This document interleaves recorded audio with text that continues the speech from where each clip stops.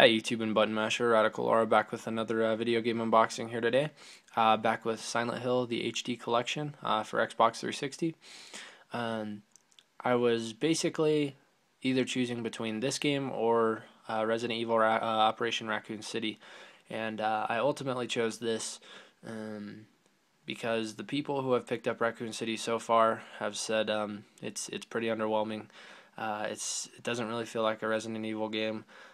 It's much more, it's much more appealing to a Western audience who is very driven by co-op and kind of a multiplayer feel rather than actual survival horror like Resident Evil started off as. So yeah, that was kind of some disheartening news. So I decided to just go with this. It's a safer bet for me since I'm a fan of the survival horror genre. So you can't go wrong with Silent Hill 2 and 3 remastered in HD. So definitely, if you've been a fan of Silent Hill, I definitely would recommend this. It's only $39.99, and it's still survival horror all along. You're not getting a game that's been diluted into a cooperative third-person shooter. So yeah. Anyway, let's see what this comes with. So here's the front. Pretty cool cover. Here's the side.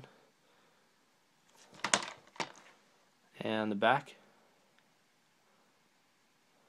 So yeah, Konami's just on fire. They released Silent Hill Downpour last week. I've been enjoying that, so got a lot of Silent Hill to play here in the coming weeks. So here's the disc. Pretty cool. Same artwork as the front cover, just a little bit more magnified. And here's the manual. It is pretty thick. Same as Downpour last week, it has multiple languages. It's the way Konami does it, I guess, and it's black and white, but better than most manuals today that you see. So